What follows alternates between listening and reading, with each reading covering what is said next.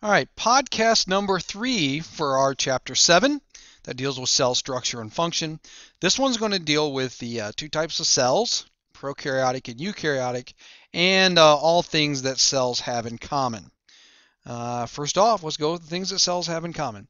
Every single cell has a cell membrane. Doesn't matter if you're prokaryotic or eukaryotic, you're going to have a cell membrane. Cell membranes have some of the most important jobs ever.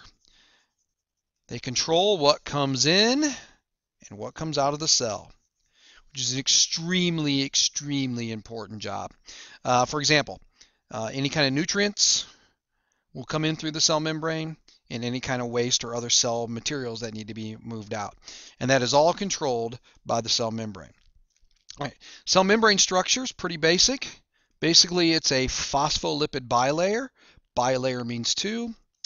If you don't know how to spell that, it's phospholipid, just the way that it sounds, and then bilayer with bi meaning two. All right, a phospholipid is going to look like this. Let's get a different color in here. It's got a polar head and two nonpolar tails.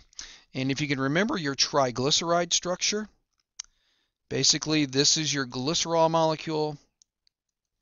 You have two fatty acid tails. And then instead of there being like another fatty acid right there, there's going to be a phosphate group sticking off here. It's actually over here on these second ones, but I draw it this way. And so the polar part has the phosphate in it. So this is called your polar head. And then down here, you have some non-polar tails.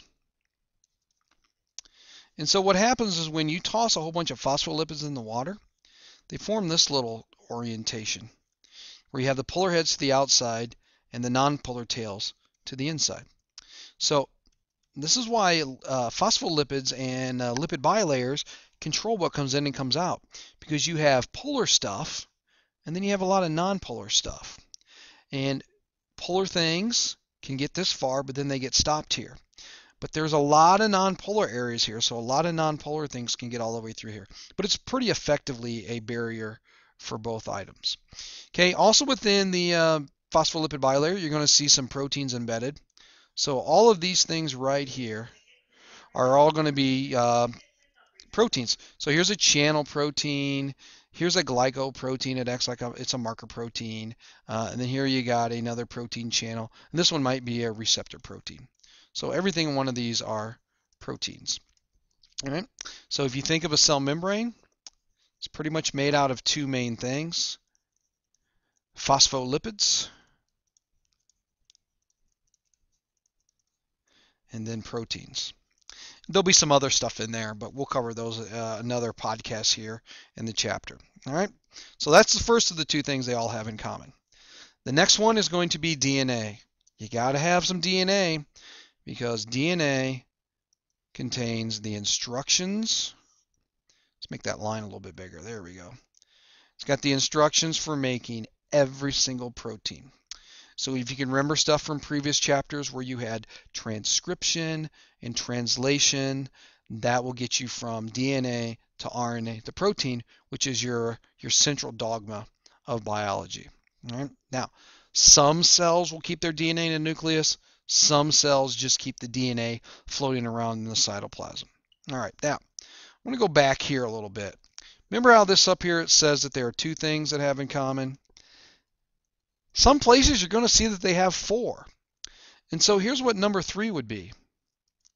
Number 3 would be ribosomes. Remember how DNA has the instructions for making protein? Remember that ribosomes are used to make proteins. This is the site where translation occurs.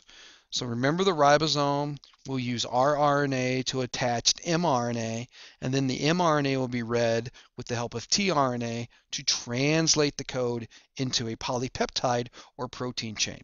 So number 3 would be a ribosomes. And then finally, number 4 would be the cytoplasm. Cytoplasm is the jelly that is where all the organelles are going to be. And technically, the cytoplasm is everything between. So it's everything between the nucleus, and the cell membrane. And I'm just going to use a CM for cell membrane. So if you would change this to all cells have 4 things in common, number 1 being the cell membrane, number 2 being DNA that's found in either a nucleus or just floating in the cytoplasm. Number 3 is going to be the ribosome because you're going to need to make your proteins. And then number 4 being the cytoplasm itself. Those are the 4 things that all cells have in common. All right, what are your 2 types of cells? The first type of cell is called a prokaryotic cell. Now, prokaryotic cells, this prefix pro, this means first, because these were the cells that evolved first on this planet. But this is how I used to remember it. I look at it as pro means no, because prokaryotic cells have no nucleus.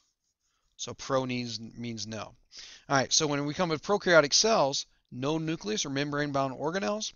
So as you look over here in this picture of this bacterium, and remember, all bacteria are prokaryotic cells. You could also say prokaryotic cells are all bacteria.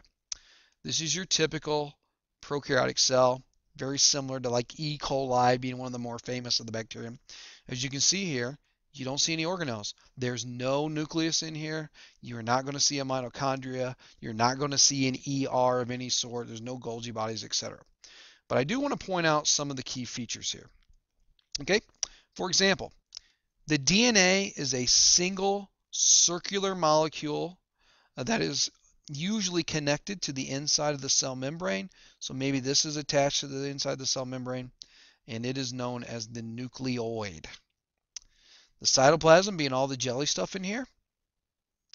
You're going to notice that there are ribosomes floating around in here because it still needs to make its proteins. And here are some of the really neat, interesting features. Oh, let me back up here. You still have a cytoplasmic membrane. This is also basically, you could say, plasma membrane or cell membrane because you still need to control what comes in and out of the cell. And here are some of the interesting features. These pili, they're basically little hairy extensions, and think of them kind of like Velcro hooks that allows this bacteria to cling to stuff a little bit better.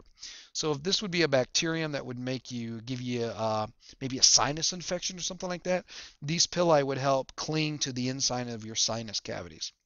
They also have a cell wall. This cell wall is made out of a structure called peptidoglycan, which is spelled like this. Peptidoglycan, if you look at the word, it's telling you what it's made out of.